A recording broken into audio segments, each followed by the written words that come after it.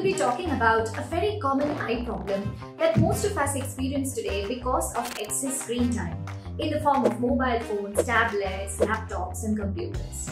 This is called as computer vision syndrome or digital eye strain, which means that by the end of the day, our eyes are exhausted, they are itchy, they are dry, they are irritable, and we also may be having associated headache and neck pain. So what do we do about this? Number 1, blink your eyes frequently when you're looking at the screen. This will help the tear film to spread evenly on the ocular surface and soothe your eyes.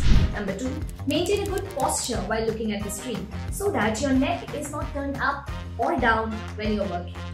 Number 3, follow the 20-20-20 rule, which means that when you're looking at the screen, do take a break every 20 minutes for at least 20 seconds and look away from the screen at an object which is at least 20 feet away.